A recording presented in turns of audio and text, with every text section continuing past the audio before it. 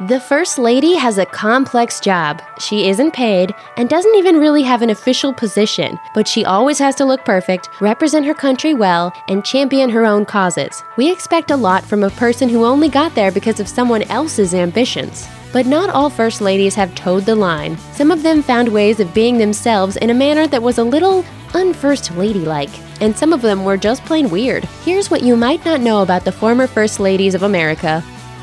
Party animal. James Madison's wife, Dolly, would prove to be one of the 1800s' biggest party animals, and while it might seem silly now, throwing huge shindigs like she did was a little taboo at the time. Every week, she hosted her so-called Wednesday night squeezes and invited everyone from politicians to celebrities to shoemakers off the street. Dolly wanted to include a true cross-section of her countrymen. By the end of the day, it was like, the more the merrier. On top of that, she also tended to dress a little provocatively at her soirees. Dolly Madison might not have been the first society woman to live in the White House, but she was perhaps the busiest. Ghost hunter.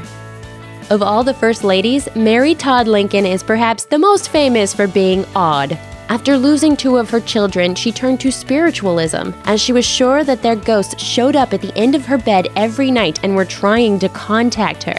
Her seances were led by a variety of mediums and took place at the White House, and President Lincoln attended at least one of them. On an endless journey of wonder and discovery! Amazingly, if Lincoln had listened to the warnings of one medium, he might have escaped his fate.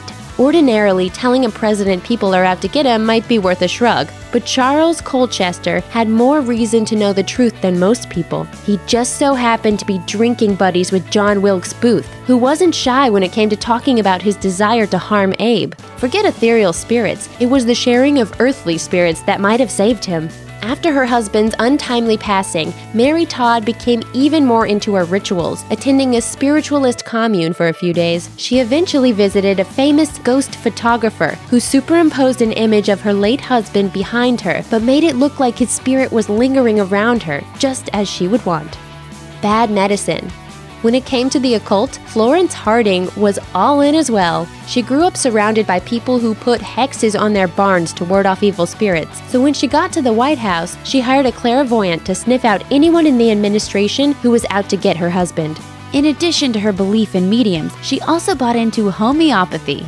When she had a kidney issue, she was so impressed with her treatment that she had her husband bring her doctor to Washington and appoint him as the official presidential physician. This would prove fatal, however, when that medic misdiagnosed President Warren G. Harding's heart attack as mere food poisoning, and the flub cost him his life. You idiot! Groovy chick. Betty Ford might have become First Lady suddenly due to the resignation of Richard Nixon, but she wasn't going to let her new role cramp her style. She was a true child of the 1970s, no matter what her real age, and she indulged in many of the fads. This involved wearing a mood ring and dancing around the halls of the White House. She even spoke in radically modern terms about people using marijuana and having premarital relations, and she wasn't shy when it came to talking about her progressive political positions. I think I'm a feminist, really. The Equal Rights Amendment is a necessity of life. But her biggest cliche 70s thing was using a CB radio. In 1976, the First Lady was dealing with chronic arthritis and couldn't join her husband on the campaign trail, so she got her own license and campaigned for him through the CB. Her handle was Big Mama. Of course, despite her quirks, Ford is perhaps best known for her very candid experience battling addiction, which led to the foundation of the Betty Ford Center and made her name forever associated with alcohol recovery efforts. Astrology addict.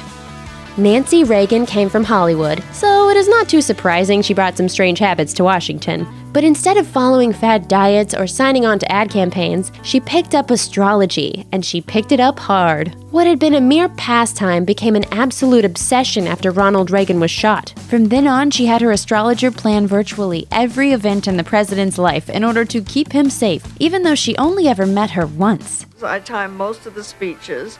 I timed when he would take Air Force One, when he would take off, and when he would land. Nancy tried to hide her reliance on the controversial calendar maker by paying through a third party, but the public still found out, and she was mercilessly mocked for the rest of her life. Hey, I didn't want to get into a Nancy Reagan thing about doing any seances. Thanks for watching. Click the grunge icon to subscribe to our YouTube channel. Plus, check out all this cool stuff we know you'll love too.